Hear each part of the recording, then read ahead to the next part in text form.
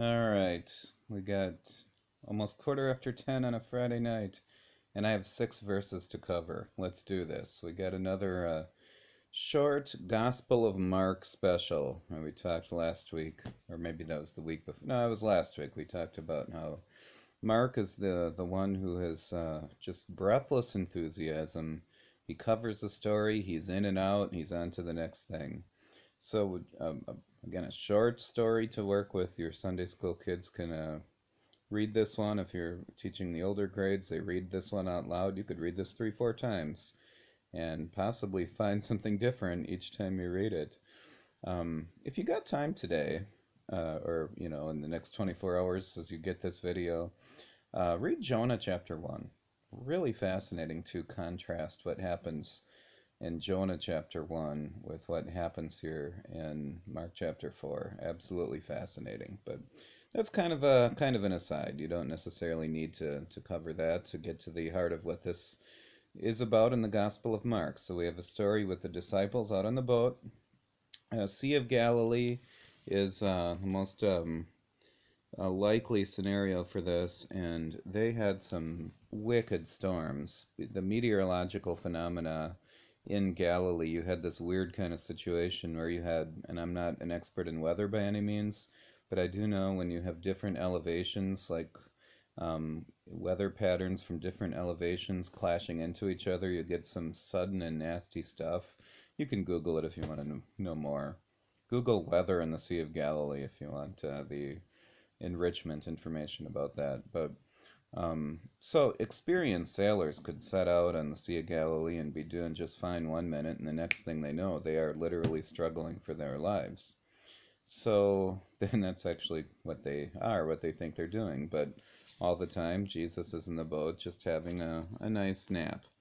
And yeah, it's kind of funny. This is Jesus's command here that gets them on the water in the first place. He says in verse 35, "Let us go across to the other side."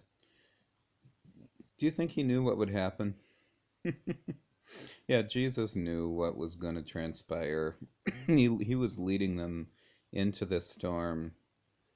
Why would he do that? Yeah, we've talked over the last few years. Jesus messes with people, but he does it for the right reasons.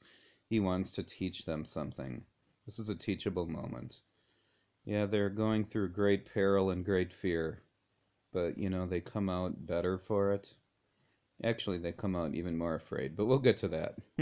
The point is, Jesus is up to something here in order to teach them something, and what he is teaching them is who he is. That he is, well, of course, the Son of God, because the Son of God is the only one who can control the weather. Except, was it always like that? And here I'm going to kind of take some baseless speculation here, somewhat based on some other commentators I've heard and read. When Adam and Eve were created, the crown of creation, God said to them what?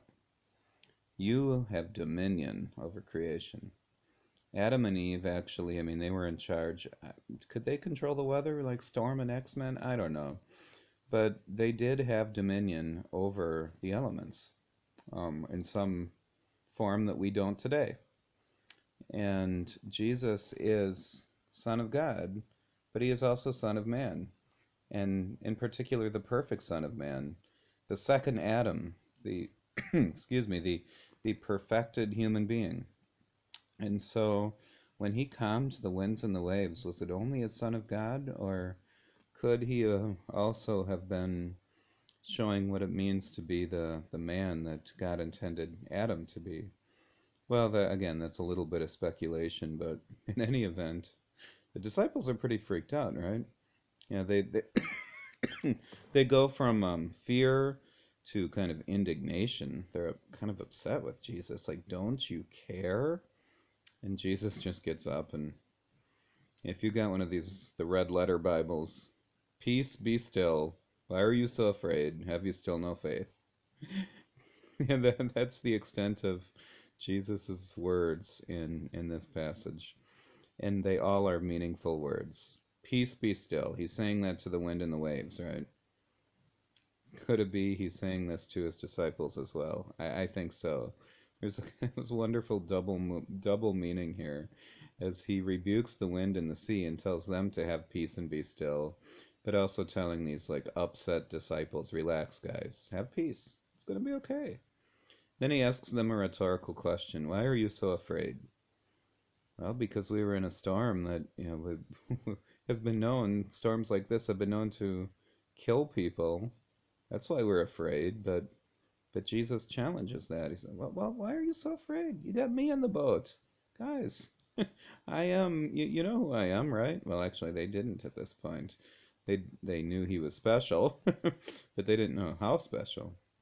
And then his other rhetorical question: Have you still no faith?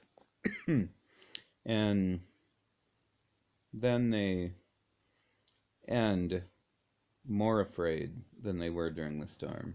And this is also the case in Jonah chapter 1. It's really kind of fascinating here. You know, we can be in scary situations in our life.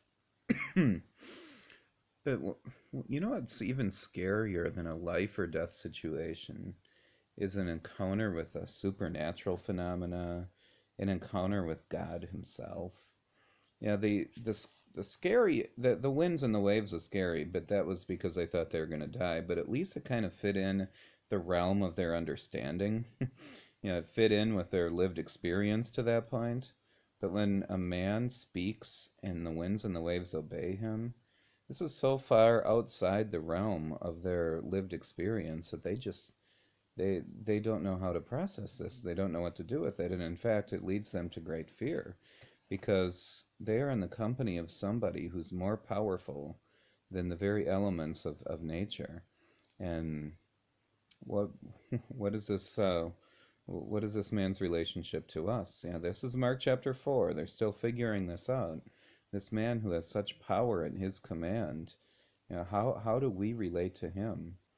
They will come to understand the good news that he regards them as a brother, that he is their brother, that they are of the same family, and that they don't need to be afraid of anything because Jesus is their brother.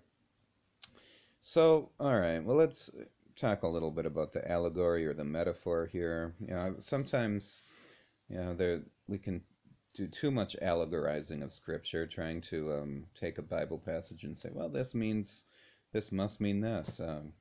In this case, this does seem to be, I think, on pretty solid ground when we see this as a metaphor here for our lives, that we do find ourselves full of anxiety, we find ourselves tossed by the winds and the waves, we find ourselves fearful over what's going to happen, we find ourselves perhaps resentful that God is allowing certain things to happen. We ask Jesus, don't you care? We wonder if God is asleep on us. And how many times in these moments of tribulation, testing in our lives, is maybe Jesus up to something in order to teach us something, and in particular to teach us to have faith in him? And so to have faith that we're going to be okay. Come what may, we're going to make it safely through this storm and the next and the one after that. And even the storms that can claim our lives. Hey, we have a Savior who rebukes the winds and the waves. And not only that, we have a Savior who rebuked death. And this is where this is all heading. The Savior who speaks to the winds and the wave, to the elements, is also a Savior who came out the other side of the grave. And with that in mind, we don't need to fear anything. Have faith.